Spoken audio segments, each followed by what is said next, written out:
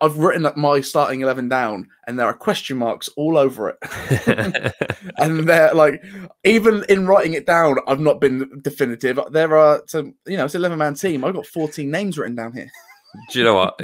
I've got nothing more to speculate on Sunday, so why don't we jump straight to the predicted 11? So there we go. And also, Harvey's helped us out here. Rouse presser is tomorrow, so we've done the preview on the wrong day. This happened again.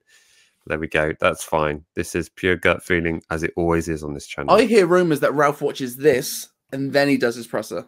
Right. I imagine he writes notes on this to tell the press. Right. I just send him my notes. I fax it to him. We've got a fax machine. Maybe that's the problem. So.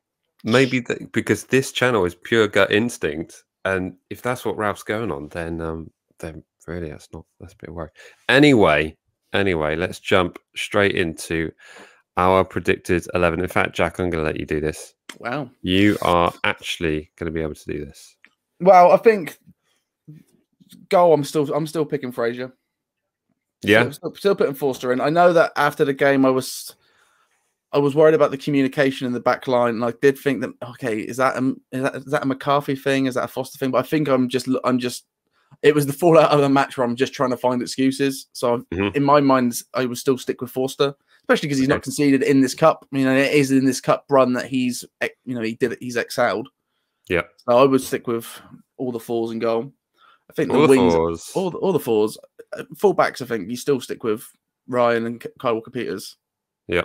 I think that doesn't change. If Kyle Walker-Peters has had his first bad game for us, really, let's be honest, that's what that was. Yep. He's had games where he's not maybe not shown up. He's not been terrible. He's not been the worst player on the pitch. I think that against West Brom, he was really running into trouble and just sort of found out a little bit. Yep. It's then in the middle that I'm slightly questioning things. Really? Okay. Yeah. Because who in particular? I think Vestergaard. What will start? No, I think Salacia will start. But no, here we go. Okay. Right. I thought there was a real lack of pace in our back line, and getting back into formation and covering up. Everyone was so slow, and I think they looked tired. Yeah. Vestergaard looked like concrete boots on. He really did. And Salasu just has a bit more pace to him. Okay. I just feel it would be the better option. And Vestergaard, you've got the put him on the left side, yeah, Salasu. Yeah, Salasu. I put him on the left side. I just think from what we've seen in the past few games, I just think might be the right option for us. I think Bednarak didn't have a great game either, but Bednarak for me has done enough this season and been consistent the most with it all that I would stick with him. Okay. Yeah, it's hard because I don't in reality I feel like Bednarak and Vestergaard have been as out of form as each other, but it's just who would I keep in just out of the two. Okay, so that's probably what I do. I don't know if Celeste is on the left or the right. I can't remember what he's better on. Played left back before, hasn't he? So I'm guessing he'd be put on the left. Just as a point of contention, I don't disagree that this isn't a great idea. I just have a feeling Ralph will go with Vestergaard. Oh, here's the thing. I've got no doubts that he will go with Vestergaard because experience, proven, blah, blah, blah, blah, blah. Yeah. Just for the way the game has been, especially when you look at the last Leicester game. I watched a few of the highlights earlier on, and there was a real lack of, we failed to press and we allowed them a lot of room to move in the middle of the middle of the box, and Ward-Prowse was quite far back. If you look and it was last time we played them, it was Diallo started that game as well. They just weren't fast enough to get back into the midfield and sort that out. So I just think a bit more pace on the pitch would help us. Right. Okay.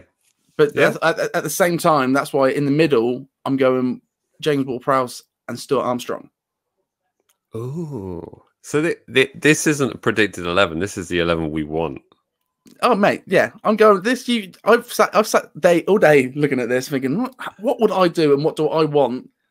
And I think Prowse in number 6 here. Yeah, Prowse at number 6, and Armstrong slightly forward. Purely because I agree. I think experience is what we need, and if I'm starting Salasso in that position, I want the experience in front of him. Yeah. Okay. So And I think Ward-Prowse and Armstrong have to decide between the two of them, or Ralph has to decide who's playing that number 6 because they need to stick at that number 6 and do Romeo's job. Yep. They can't there's no room to change that. That's the job that needs to be done. And I think Diallo is a bit too too inexperienced a little bit, but in those past few games, it does just feel like that's where it's been won and lost. Really, is in the middle of the park. Agreed. Yep. And I just think the passing game, just a more level head. I think that's that for me. That's what I would do. Okay. That's what I would do. And then I hate this. This is yeah. And then on the wings, I'd have Nathan Redmond and Gineppo. Oh, Starman on the right. Yeah, man. Of course. It's this is I'm sure people don't want might not agree with what I'm putting out here, but this is what I want. I just think Gineppo's performance. I even put it out on the Instagram this week. How much do Shea and Gineppo deserve to play? And it was overwhelming that everyone just agreed. Yeah. They were so good. They were the shining lights of when we were playing badly. They were starting to progress. Yeah. And then the injury sort of freed up a little bit, and now they've been dropped, and they're not. The replacements haven't been as good really. So I would start Gineppo and Redmond. No. And up top. Well, look at what happened on Monday night. Gineppo. I mean, it was such a stupid substitution time-wise. It's like you put him on at like 86 minute played or something like that. Yeah. And instantly, the problems that Gineppo made, and he's just one of those difficult players, those awkward players who, he had a great game against Chelsea when we got that 1-1 draw. We're hard-pressed not to actually get 3 points out of that game. Could have quite easily done so. We didn't concede from open play, and he was playing him right back. So yeah. I just think absolutely right. He's just one of those players that causes teams headaches and sort of gives them, When you look at the shining, like some of the best moments, sort of like during the after Christmas, after when we've been poor. It's been players running at people, like when Nathan Teller was running at people and getting fouls and penalties. Like we need that. We need someone who's wiry, going to run at people, just cause a bit of havoc, and that's kind of what I want in that position. Mm-hmm. And I just think Theo's not been offering that. Theo's kind of just does what Redmond's been doing. He feels like a good backup, an all right backup for Redmond. Yeah. And I'd rather have him coming on now. The other part of me did think, what about Minamino? Well, but he can't play, can he? So that threw it right out the window. Nice, he's cut tight, I think. Yeah, but I really don't. From the sounds of it and the looks of it, I don't think he's in the plans for our future. The more it kicks on, I don't think Minamino is. But back to the team, and then it's up top: Ings and Shea. Ings and Shea. Gotta be. How can you not start Shea? I know, right? Again, it was unfortunate that he didn't get that goal against Burnley. We're at that position he was in, but he's been on fire. For the past few weeks, and to be honest, I've missed him when he hasn't been playing. Yep. And I think that's it tells you just how far we've come from Shea Adams. Even at the beginning of the season, it just seems to be like the way Shea goes. It's hard to get on with at the beginning, and then you can't really see why he shouldn't start. Yeah, and we said it in the post match. Well, actually, the chat section called it out in the post match. It was like, what has Shea Adams done to find himself on the bench? And it was Walcott got fit. Yeah, and the display that we saw on Monday night was just horrendous. It was just so bad, and let's face it, there were quite a few mistakes in that Burnley game as well. So I like this team though. Yeah, you're absolutely right. The mistakes in that game is just dire. Like our passing has been terrible. You mix that passing with not pressing at all. Like the press has been so bad for a team that that's our one thing. We're doing it poorly. Yeah, like there's just no communication. The players aren't close to anyone. And then it's been really confusing when you see like the midfield press and then Bednarak and Vestergaard that seem to be in between players, completely allowing people to go in between. It's been really aggravating, and that's why I kind of changed up from Vestergaard. Now I know that Vestergaard didn't play in the last Leicester game. I think he was still out by then. That's right. So maybe maybe this I think he probably will start. So I'm not going to be upset if he does. Okay. But for me, this is what I would do. Yeah. I mean, it's a really difficult one in that midfield because let's face it, we haven't seen a confident performance in midfield for months. Not since Romeo got injured in that Leeds game when we were playing in the sandpit. It was, we haven't seen that control, that lack of chaos, for want of a better word. I mean, it's just been absolute madness in the middle of the park ever since he's been off. And I like Diallo. I think he's a great player. I just don't think he's an out-and-out number 6. I don't think he offers, the defensive capabilities that a Romeo or dare I say it, a Højbjerg did. He's just not one of those players that sort of gets in the way. Yeah, like you can clearly see there's a decent player in Diallo, but I think it is more in that attacking midfield role. It's probably he's a good sub for somehow bionic James Ward-Prowse can't play a game. That I feel like that'd be the way to go.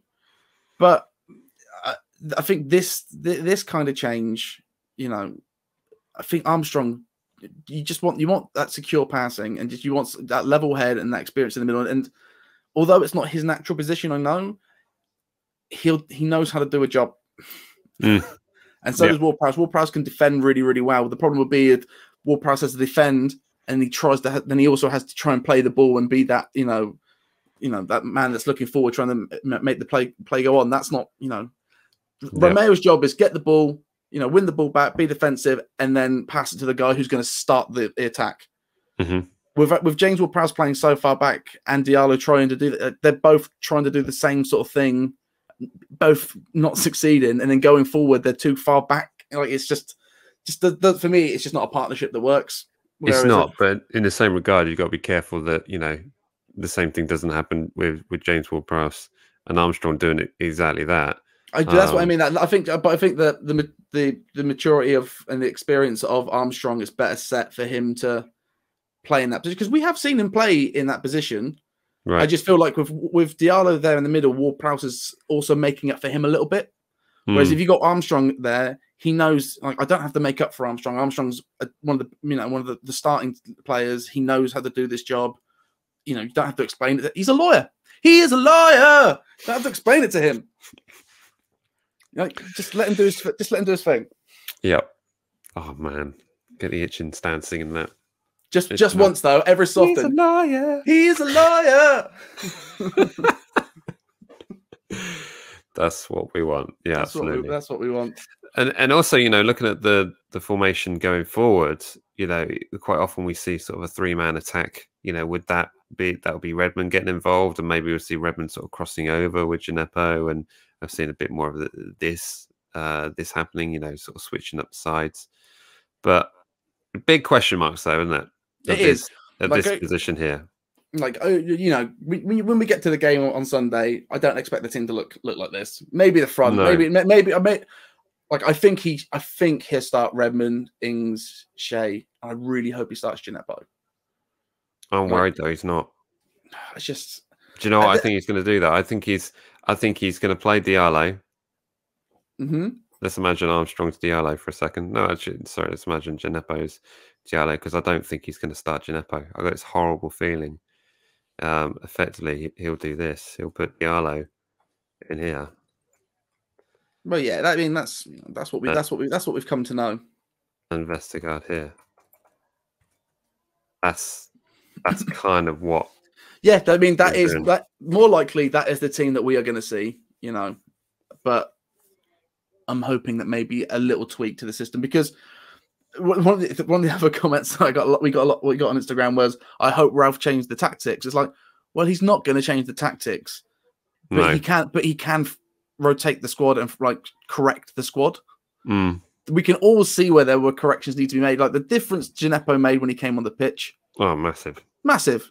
And the form he was in before, we know that. Shea, the form that he's been in, anyway, and that we need to attack. When it's in reality, Southampton are a team right now which, in a lot like Leeds, in a sense, we've got to score goals to win.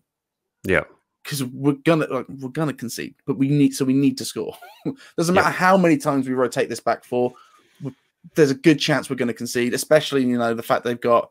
I think Madison, like I think that is their little ban up now. Yeah, yeah. I think they're punished players that are coming back. Oh no, you didn't have to go and play at West Ham's. It's just like, what kind of punishment is that? It's ridiculous. It's not a punishment, is it? I mean, it didn't even get fined. Apparently, should have come down harder on that. But then again, I'm watching, Arsenal versus Sparta Prague, and if we're talking about bans, yeah, 10 games is not enough. Oh, and then there seems to be a slight punch up on the pitch, or someone's getting a big card, or not. It's a yellow. It looked like a big rough challenge. So I was saying to Mike just before we went on, this is the only time I've ever wanted Arsenal to win a game and win it well, because screw Prague. Yeah. So for one night only, come on Arsenal. Yeah, they're having a good fun Arsenal fan TV tonight. It's all kicking off. Do you know what though? Looking at this team lineup though, I just really worry he's going to start Walcott. Yeah. Because the problem that gives us is if he starts Walcott, can you imagine this? He goes with the same team that played on Monday night. I think if he did that, because did he have Redmond up front? Was Redmond up front? It was that weird thing of like it was Redmond and Redmond and Theo. Really, it was that like, interchangeable. Like they don't do anything. They do the same job, but none of them. Like they're too similar of player. And I think there are times when it's like when it was Ings, Adams, and Theo. Theo was trying to play in those forward, those advancing positions, meaning there was a huge gap in the middle of in the midfield. Yeah, and I think Redmond feeding that ball in works really, really well. Yeah, and then like he has been a few games. He's on the he's on the end of shots now. He's doing I think playing slightly. He's still an attacking player, but playing just a little bit deeper to feed through the two going forward. I mean, he's still very much a part of that attacking three, but he's that deep line player. Yeah. All right. Well, that is pretty much. Let us know in the chat section exactly what you think about that that lineup. Let me have a few of the comments here. There's 194. There's no way he goes to the same 11. Surely, if he goes for that same 11, and we get knocked out, there will be hell to exodus. There will be exodus, and we're just gonna have to sit here and be like, right, I know how I feel about it, but I can't. I can't argue for this right now. I can't help you there. Yeah, that'll be the most quiet I'll have to be in one of these videos. Yeah, no, it's going to be a rough watch if he does that. Rav might start Salisu just in front of the back two. Well, maybe what in the sort of number six position. I think it was a Salisu though. He was kind of touted to be like this super wonder kid that someone who Liverpool's going to buy in 2 years' time. But we haven't really had a chance to see what he can do really. Only a little bit here and there. So bit of a mystery. But these are the sort of games where maybe it's time to just maybe not. Maybe it's not time to roll the dice. But I agree. I think that there's a time and a place where we need to start playing him. Mm-hmm. And the money that we spent on him and the things that were said about him when he got to the club, I completely let him off that there was that injury. Like, I know there's a reason we didn't see him for so long, and I'm completely fine with that. But now he is fit. I just wish I could see more of him, especially when the back four has been communicating like they have and have been as slow as they have. Yeah. You saw him with pace, so yeah, that's why I want to see him. Yeah, comment here from Dexter. Azam has to start. I don't know what Ralph was thinking. You can't drop one player for missing one big chance. Yeah, I guess you're referring to that one-on-one with the keeper in that Burnley game when the game was pretty close to the final stages, and the previous games he'd had the ball in the back of the net. So yeah, I'd be surprised if he got dropped just for that. I just think it's Theo's come back, and yeah, that's just what happened really. Yeah. Saint 194 comment here. Vestergaard is so important if we want to beat their press. Yeah, it's a good thought there. Yeah, you're not wrong. It's I still, but that's the thing though. With their press and the way they do stuff, I just don't think it's not quite quick enough. Mm. And yeah, you're absolutely right there. The big diagonal balls would be a loss. Yep. You know? There were a couple of horrendous ones against West Brom on Monday night. Yeah, that's the thing as well, though. Like, there are moments. It's the really annoying thing of there are moments to play the ball out from the back, and there are moments to knock that ball forward, and they just keep making the wrong decision at the wrong time.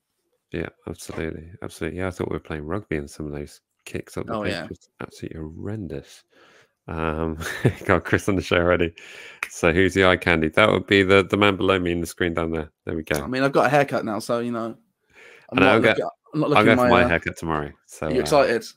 Oh, I'm going to be about a stone lighter with all this stuff coming off. So some of the dudes, like I've seen some blokes getting absolutely pampered in the Turkish barbers next door to my place. They are. I think we've all been waiting. I know my boss was like, hasn't shaved. He's like, waiting for them. I think everyone's getting fully pampered. I loved it. I almost fell asleep in the chair. Wonderful stuff. Wonderful stuff. Well, there we go. That is our predicted 11 for the kickoff on Sunday evening. This. I guess we've left it as what we think Ralph will go with. Yeah, this is what I think it'll hit. This is what I think he'll go with. But what we hope is that actually we go with Armstrong and James Ward-Prowse in the middle, and we have Gineppo starting, and maybe Salisu in the Vestergaard. But I think that comment earlier, sort of that diagonal ball to Kyle Walker-Peters, could be one that we'll be looking at. All I'll say, guys, is if the weekend goes terrible and it all goes bad, but you think that my squad was better, let's not hashtag Ralph out, hashtag Jack in. Yeah, always the positive. Absolutely. Hashtag Jack in. Yeah, absolutely.